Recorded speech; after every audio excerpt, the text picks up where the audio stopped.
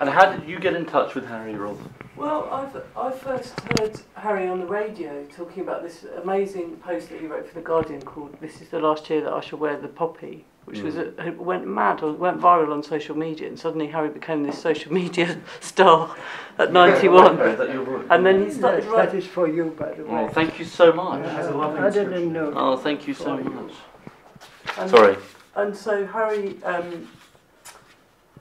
I then got interested in Harry's book and read his story, which is about living before the welfare state. And really Harry's big thing is about saying if you've lived in poverty before the welfare state, you value it more than any other person, and that he's trying to sort of wake up our generation to save the welfare state, basically. Absolutely right. So Harry lost his sister, didn't you? Yes, from tuberculosis, actually. And my parents had spent a lot of money buying a proper chaise-long bed made out of basket weave for her to lie on comfortably, but she got so bad with the pain that my father had to tie her to this bed. And she died in a workhouse. So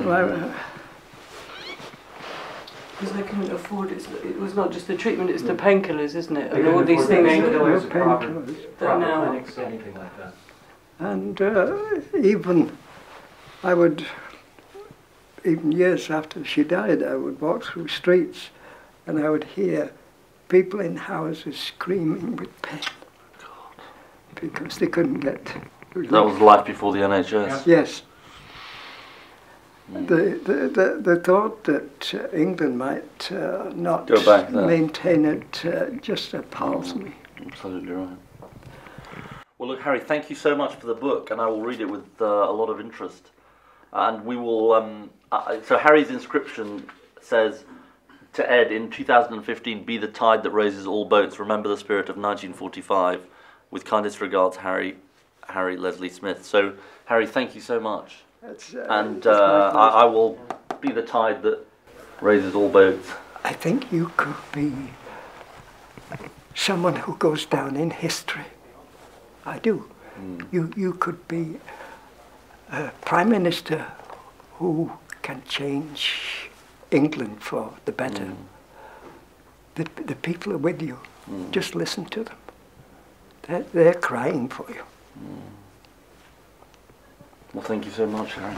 Thank you for seeing me. No, thank you so much. During the election, too, Harry wants to be as much help to the Labour Party as possible. And he is back in the UK from February onwards. For the election, For the election. Fantastic. Because he wants to make it, his first vote was for Labour in 1945, and he wants to say that his last vote, or his second to last vote, will be for Labour. Third to last. Yeah. We'll do a rally together.